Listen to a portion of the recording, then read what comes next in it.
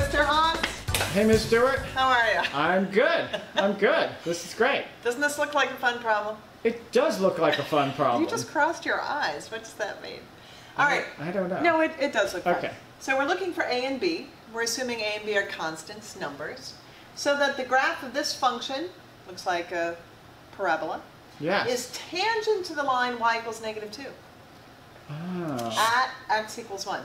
All right, Right. I'm going to draw a picture because Right. pictures, even if I'm not sure exactly what to draw, they can be helpful. So let's see. I know this is happening when x is 1. The line y equals y equals -2. Ooh. There's the line, y equals -2.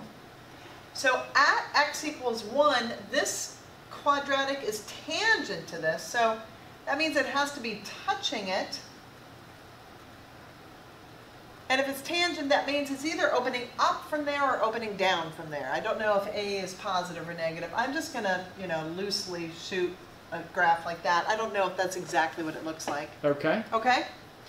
So I need to find A and B. I have two things I need to find. So let's see. If I'm thinking about this parabola being tangent to that line, what that means, of course, is that their slopes have to be equal. So in other words, the slope of the line has to equal the slope of my function. Would you agree? I would agree. All right, Mr. Haas, what is the slope of this particular line? Well, it looks like 0 to me, Yeah, I would say. It is. So that means the slope of the quadratic has to be 0 there, too. I would think so. So I could put 0 equals 0. I think we know that to be true. That's true, but not particularly helpful. So maybe what I can do is express the slope of f of x in another way. How can I express the slope of f of x? We know how to find derivatives, I assume, right? So there yes. we go. Let's take the derivative. Looking so the good. Okay. Derivative of ax squared is going to be 2ax plus bx. Now I know those are equal at x equals 1. Whoops. Oh yeah. Oh wow. Thank you, Mr. Haas. Thank you. Yeah. Okay. So I know this is true at x equals 1. Obviously the slope of the parabola is not always 0.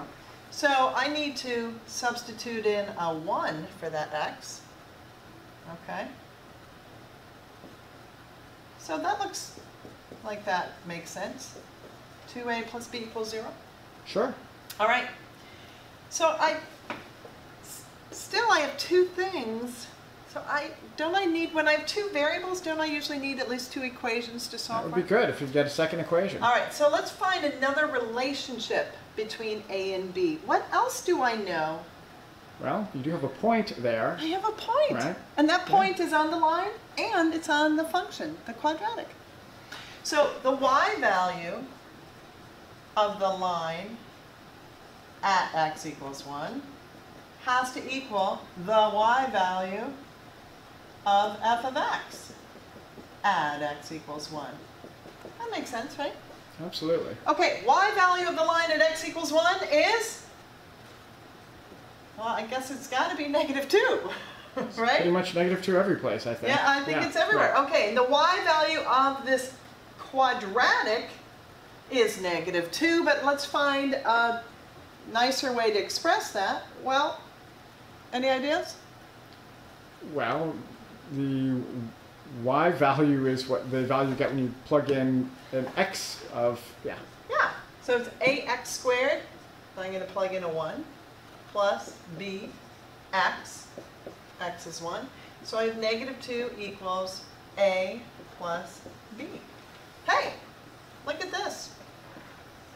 that's your two equations. I've got a system of equations. If I zoom over here, Mr. Haas, will you be able to see me? Absolutely. So I'm going to take that system of equations. I have 2a plus b equals 0. I have a plus b equals -2. I could solve the system using substitution or elimination or various ways. I'm just going to subtract the top minus the bottom. Is that okay? Sure. I think they call that the elimination. We used to call it solving simultaneously back in our day. 2a minus a, b minus b, 0, 0 minus negative 2 is 2. I have found one of my solutions. I can substitute that 2 back into either function. 2 plus b equals negative 2. So b is going to equal negative 4. Ah, so that means my original function, my parabola, is 2x squared minus 4x. So I did graph it somewhat appropriately. It does open. Yeah, it looks good. And you could very easily check this. You could take the derivative and make sure it's 0. The slope or the derivative is 0 when x is 1.